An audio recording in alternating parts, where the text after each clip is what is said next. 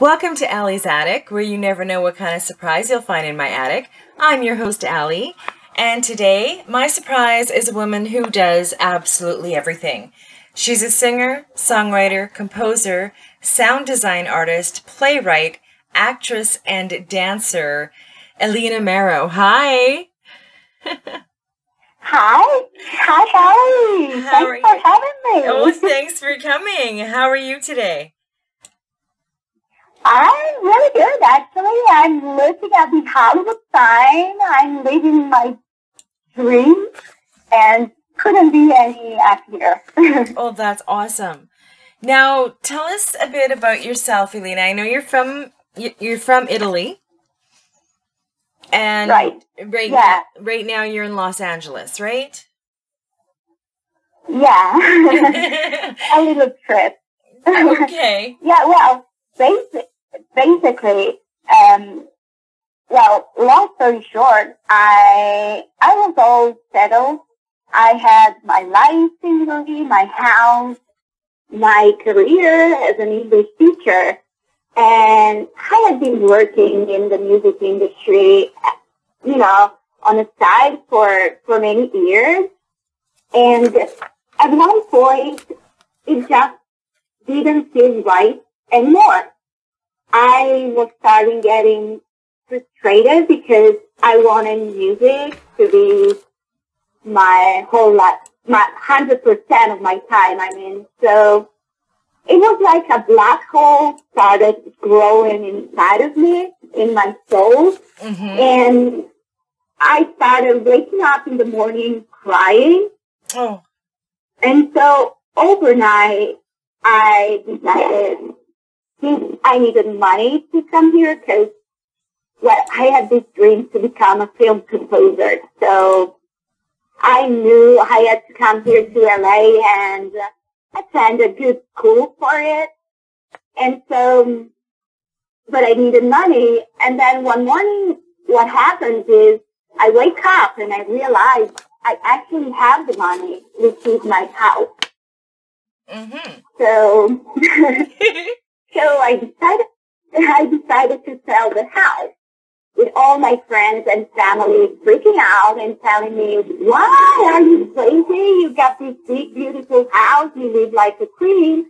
And my answer to that was, well, you know what? The day I die, I won't take the house with me, but all my regrets will be there. So I have to do this. Exactly. So I sold the house. I was lucky enough to sell it quickly at a good price and also to very nice people who still follow my journey and who I can call friends. Mm-hmm. And in a week I sold my house. I was accepted at Musicians Institute here in Hollywood, which is an awesome place to be if you really, really want to learn from the best teachers who really are in the music industry, who really know their stuff and who really can give you the tools you need.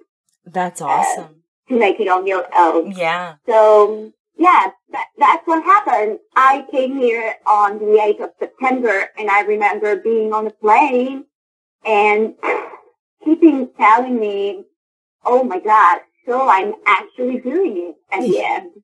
It's happening. And that moment I realized I was just taking a leap of faith. Just taking a leap of faith because I didn't know anything else apart from the fact that I needed to do that. Well, so, it's a very brave move. You know what? A lot of people tell me, oh, you are very brave. Mm-hmm. Yeah, I don't feel like that. Actually, I think it was the right time and I really had to do it. Mm-hmm. So, and it was the best decision I've ever made. Because I'll be graduating at the end of June. I'm studying. I learned so many things I couldn't even imagine. like in the past 2 months. Mm-hmm. And this is actually the land of opportunities. And if you really work hard, you can see things happening. Mm-hmm. So, yeah, that's it basically. Now I'm here. I'm graduating. I'll be here for a little bit more probably, if anything goes well. Well, that's good. Now, you're also the author of the lyrics to Today, Say No to Child Labor, music by Emma Olivero. It's a pop song against child labor, part of the World campaign. And due to that campaign, you were in Los Angeles on December in 2013 and January of 2014, where you also performed live venues at the Hard Rock Cafe in Hollywood. Yeah, that was interesting. That was an interesting evening. The author of the music of the song and I got the chance to perform there. And writing that song, those lyrics, was really, really life-changing and intense experience. Because what people don't know is that child labor is all around us. Mm-hmm. It's in everything we buy. Mm-hmm. We never think about it like everyday stuff like chocolate, coffee, or clothes.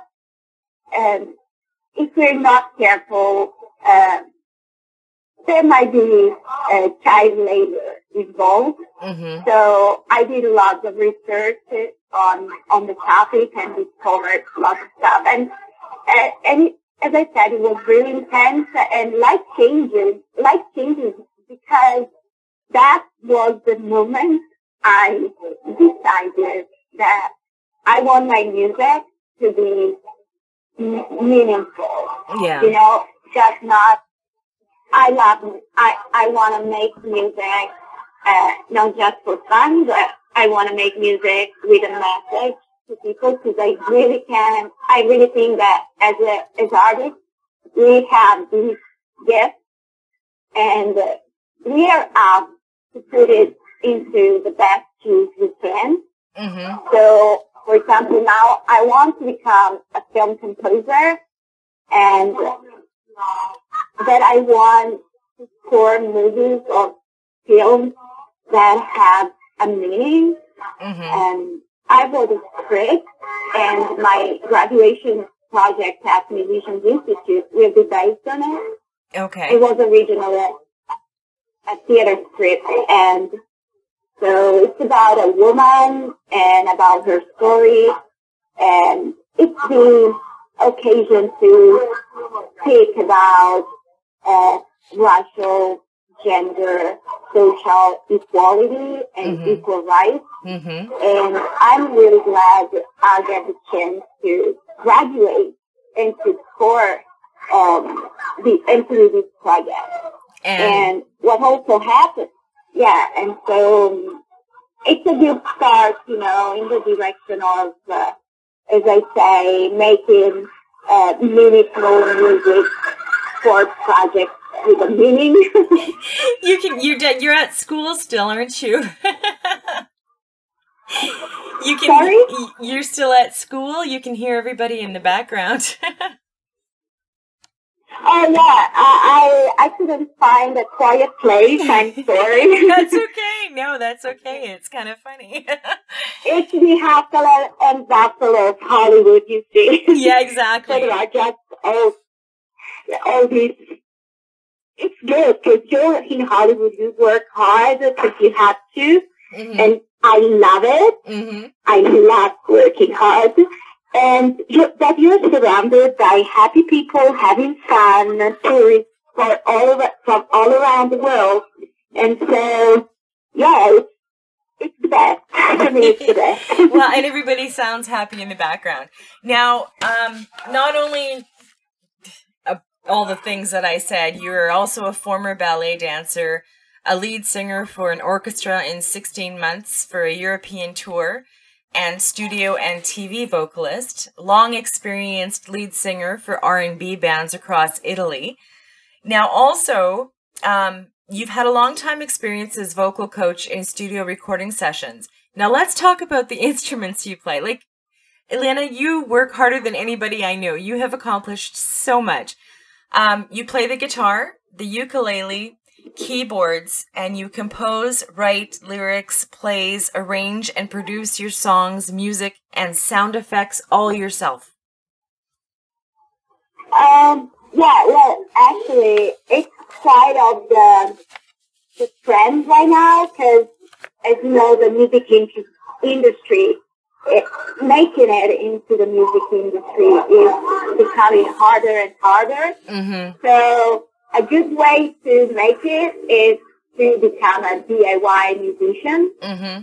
So I started learning on all this stuff on my own. So it's not like I'm an excellent performer, but I can do 100% everything on my track. Mm-hmm. And yeah, what I needed was to just perfection my tools and my knowledge in music production, you know, and specifically in film scoring, because scoring to pictures is a very, very particular kind of work Mm-hmm. and style of composing. Mm-hmm. And so, yeah, and so now I can say it's time to put all these things into action and make it work. Well, that's awesome. Now, I know, like you were talking about your collaboration with the director related to a script that you wrote. We're not going to talk about it until you're going to come back on, and then we're going to talk about it. Because, okay, that'll be a pleasure. I'm looking forward to it. Yeah, definitely. Even because it will mean it's happening. So Yeah, exactly. Yeah, we'll definitely talk about it once it's out and everybody knows about it, because I think it's absolutely wonderful. Now, if you had any advice, although you did give us some, but if you had any more advice to give any new artists, Selena, what would it be? Oh, well, I can only speak based on my experience, but I think as an artist, there are a few things you have to consider. First of all, you have to be honest and true to yourself and ask yourself a question: do I really want this 100% plus one? Because I'm not saying it's going to be easy. Mm-hmm. On the contrary, it's going to be really hard. So first advice is just ask yourself this question and be honest. Exactly. The second advice is, as it's going to be really hard, and you're an artist and you're a sensitive and deep person, there are going to be many, many ups and downs. Mm-hmm. Mood swings, good times, great times, bad times, awful times. Wow, the only thing I can say is they're not forever. Nothing is forever, but your motivation, your focus, just that needs to be forever. Mm-hmm. Set your goals, keep your motivation, never give up, and all the other stuff. And also people, I'm sorry to say, but you have to learn not to get too attached to people. Mm-hmm. Just be aware that if you want to be an artist, your life and your artist life are going to be the same. So you can't allow yourself to give up, not even for 5 minutes. Yeah. Well, you definitely haven't.